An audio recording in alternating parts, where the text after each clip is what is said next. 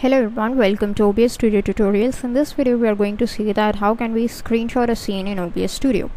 So for that we need to first take a look at a few things, like we need to make our scene pretty.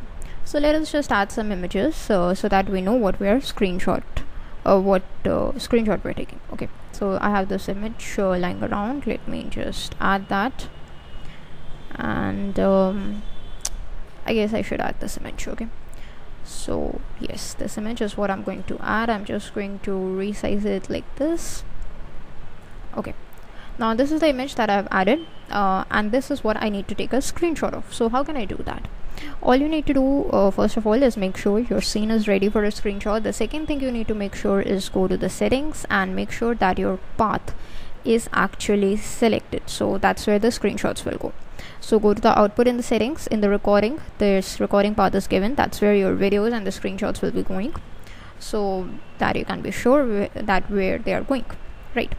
Then to capture a screenshot of this whole scene, just go to this particular scene, right click and go to screenshot. Now the screenshot would be taken and be saved in the folder where the recordings were shown. Okay, so how do you get to that folder? You can just click on the file and go to show recordings, and that's where your screenshot is lying here. So if you just double click, it will open it up like this.